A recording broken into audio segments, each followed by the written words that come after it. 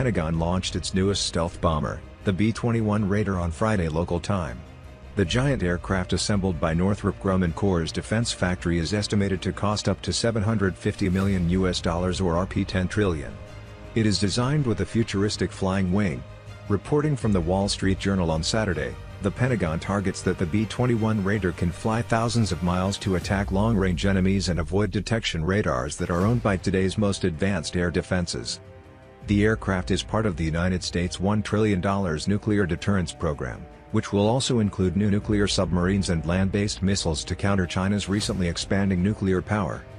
Northrop Grumman Corps says the B-21 can carry both conventional and nuclear weapons and can fly without a pilot.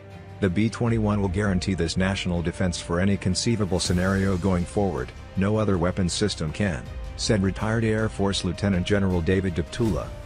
The U.S. Department of Defense has repeatedly emphasized that strategic competition with China is a national security issue, including preventing conflicts in the Taiwan Strait, South China Sea and other areas of the Indo-Pacific region. A number of defense analysts assess that this interest is accommodated through the B-21, which can avoid enemy radars through a stealth design, high speed, and can carry a payload of sophisticated weapons including nuclear to be directed at targets in one go. The B-21 became America's bomber as well as deterrence for China, said a retired bomber pilot who flew the B-52 during the Vietnam War. The B-21 Raider is also the successor to the B-2 built by Northrop starting in the 1980s. The new aircraft is a key part of the Pentagon's plans to counter China as the U.S. main global challenger. The Air Force has not disclosed when it will fly the B-21. Military analysts predict the first aircraft will become operational in 2026 or 2027.